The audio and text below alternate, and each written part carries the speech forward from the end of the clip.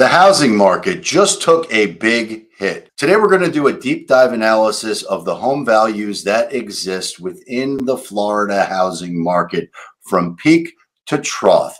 We're also going to cover some of the major housing markets within the country so that you know exactly what's going on and have the best information to make the best decisions for yourself, for your family, and for your financial bottom line.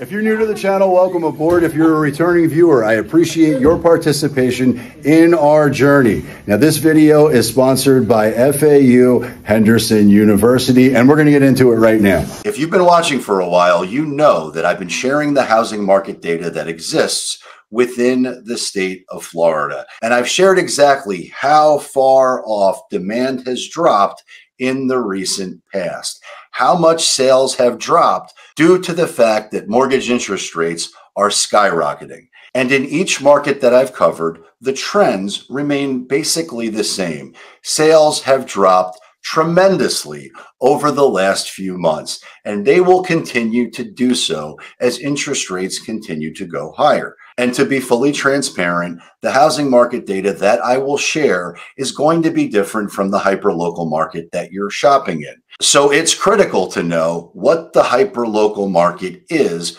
when you're thinking about buying or selling.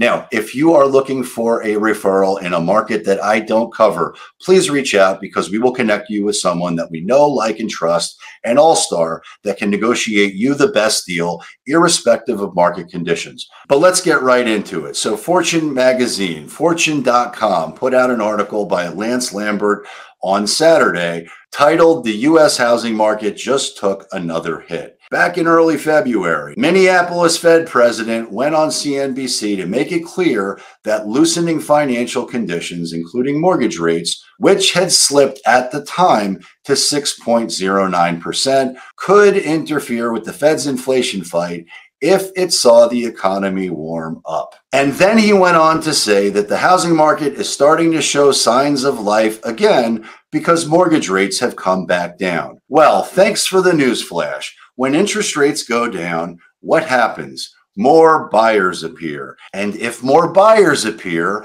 well, then more transactions happen. And so I don't need to be a Fed president or a rocket scientist to understand that. In the days following that interview, financial markets tightened back.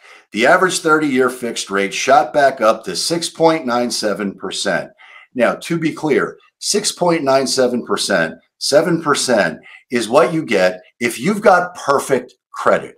If you don't have perfect credit, you're probably paying something closer to 8 or 9%, depending on where you're at. And I've been on the record for a while now talking about the fact that I expect interest rates to go significantly higher and go back to the historical norm of what they used to look like when they traded between 9 and 10%.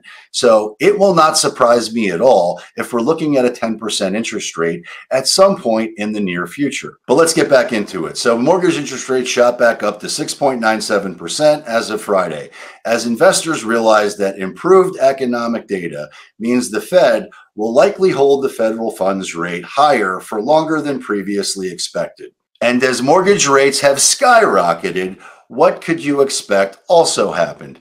Applications for mortgages have fallen dramatically. In fact, the mortgage purchase application index dropped to its lowest reading since 1995, which is not a surprise to me when interest rates go higher. And what the consumer's financial obligation becomes as interest rates go higher is not going to be tenable for most home buyers. Most people are completely priced out of homes when their home payment doubles. And that's basically what's happened over the last year. And Joel Kahn, the deputy chief economist at the Mortgage Bankers Association, earlier this week said that the data on inflation, employment, and economic activity have signaled that inflation may not be cooling as quickly as anticipated, which continues to put upward pressure on rates. Well, I've been talking about inflation being through the roof for a long time. And I've also talked about the fact that the real number for inflation is completely understated in almost every data point that I see. The inflation number that they're sharing is simply not accurate. And the Fed is going to have to take drastic action, period. End of story. And the economic shock from this latest mortgage rate jump means the U.S. housing market slump is very likely to continue and could even deepen, risking pushing the U.S. economy into a recession. If you've been watching for a while, you know I've been sharing this exact same thing for a long time. Historically speaking, the economic impact from the Fed's inflation fighting always hits housing first. And I disagree with that completely, because the Fed's fighting inflation does not hit housing values first. It actually hits them last. It's the lagging thing that happens when the Fed makes changes. But the consumer-facing part of that, the consumer's purchasing power, absolutely takes a hit almost instantaneously, and that's what we're seeing. And we've seen sales drop across the board in every market. But to be totally transparent, each market is going to trade differently. And I've shared in the past that there are plenty of markets out there that are getting shellacked right now.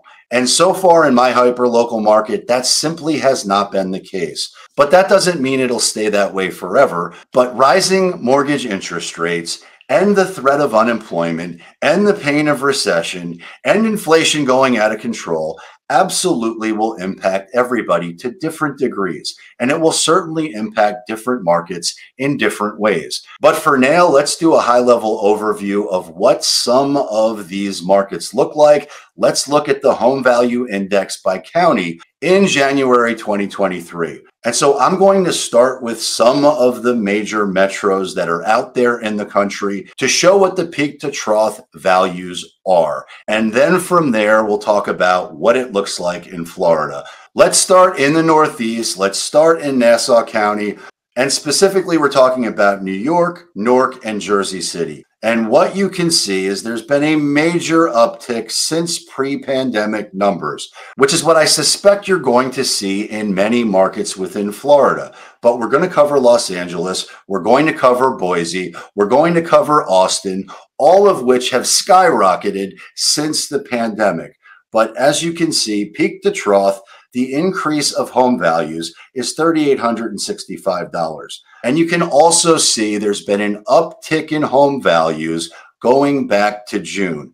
But as far as pre-pandemic appreciation is concerned, and you can see a major uptick from pre-pandemic years. 2019, we're talking about 25+%. And January 2018, we're talking about 31.5%. Major uptick in home values, which is now returning to normal, which is returning to single-digit growth. And in this case, it's actually less than single-digit growth. So essentially trading flat, but still a massive uptick from pre-pandemic numbers. Now let's stay on the East Coast before we go to the West. And from there, let's go and see what Washington, Arlington, Alexandria markets look like. Let's see what Stafford County looks like, because this is a different market and the results are different too. And what you can see is peak to trough, there's been a decrease of 2.14%. A touch over 10 grand. The last year has been no bueno. And what you can see is single digit depreciation. You can see a downtick of 2%. And that holds true going back to June. But relative to pre-pandemic numbers in 2019 and 2018, you can see a massive uptick of 31.43% and 34.59. So there's been a massive increase since the pandemic, but we're starting to see things roll the opposite way. We're starting to see depreciation. And as of right now, I suspect there's a ton of homeowners that have a lot of equity in which they can capitalize on for now. But what does the future hold? Yet to be determined. But I can tell you for certain that 7% interest rates are no bueno for anybody, especially those folks that live in Austin, Texas.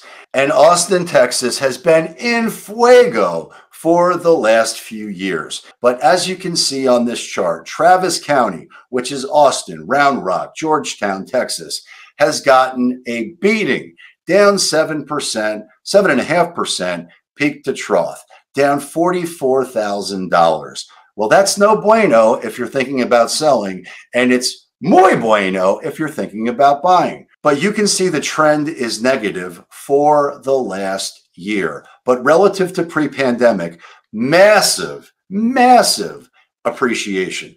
So 2019, 54%, January of 2018, 60%, almost 61%. So depending on when you bought, it's very likely you've got a tremendous amount of equity within your home, at least as of right now. What does the future hold? Yet to be determined, but the trend here is no bueno. It's not your friend if you're thinking about selling, and it's certainly your friend if you're thinking about buying. And keep in mind, I'm going to do a deep dive into Florida very soon, so please keep watching. All right, let's move to Boise. And Boise, Idaho has been completely on fire since the pandemic, since people could relocate and work remotely from anywhere. And Boise had a massive uptick since the pandemic. As you can see, pre-pandemic numbers, January 2019 up 45%, from January 2018 up 64%.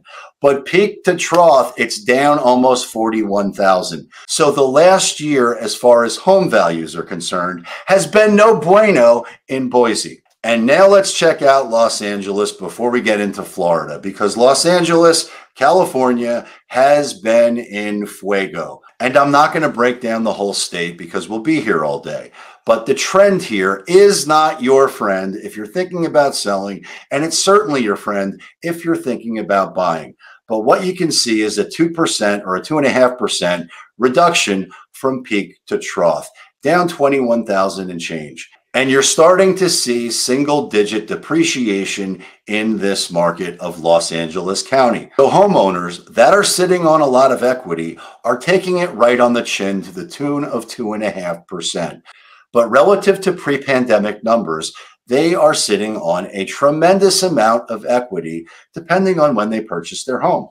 So from January 2019, pre-pandemic, there's been an uptick of 31% in home values. From January 2018, an uptick of 50%. Massive uptick in equity for most homeowners that are in this county. But the trend here is on the downtick, and very much not your friend if you're thinking about selling, especially with interest rates going past 7%. If you're thinking about buying, I suspect there are deals to be had, which takes us to Florida, which is what everybody wants to know about to begin with. And we're going to start in Miami-Dade County. So we're talking about Miami, Fort Lauderdale, Pompano Beach. And what you can see is what I've been sharing all along. Single-digit appreciation, at least as of January 2023. And to be totally transparent, these are big picture numbers. And there's going to be different intensity of supply and demand. But 7% interest rates or higher is no bueno for buyers. Nonetheless, peak to trough has been an increase in this Miami-Dade County of 3.3% as of January 2023. And we've seen an uptick of $16,000 and change. Relative to pre-pandemic, massive explosion. We've got an uptick of 55% in 19 and an uptick of almost 66% in January 2018. But as you can see right now, the trend is single-digit growth, which is what I've been talking about for a long time. What does the future hold? Yet to be determined. I don't know. I'll continue to share exactly what's happening in real time so that you've got the best information to make the best decisions for yourself, for your family, and for your financial bottom line. And we're getting closer to the market that I serve and support. But for now, we're going to review Broward County. And what you can see in Broward County as of January 2023 is single-digit appreciation. You can see that peak to trough, values have increased 12,000 and change, 2.59% to be exact, which is a massive uptick from 2019, almost 49%. And relative to 2018, a bigger jump than that, up 57%. That is big time appreciation, which is not sustainable when interest rates are at 7%. But I know, as a boots on the ground operator of a high performance real estate team, there is still an undersupply of homes in most of the hyperlocal markets that my buyers are shopping in. So the intensity of demand is going to change depending on where you're shopping. Which brings us to Palm Beach County, which happens to be the county in which I live. So let's look at what these numbers yield. And what you can see is peak to trough in January 2023. It's been an increase of 0.18%. Now, I can tell you for certain that this big picture number is not indicative of what's happening in the hyperlocal markets in which I service. But the trend is certainly not our friend. The trend is not our friend when interest rates are at 7%. But so far, it's still in the green, which is likely to change as the pain of recession continues to worsen. But for now, it is what it is. And peak to trough, it's been an increase of just under $1,000. But relative to pre-pandemic, back in January 2019, we've had an uptick of 56%. And relative to January 2018, we've had an uptick of 64%.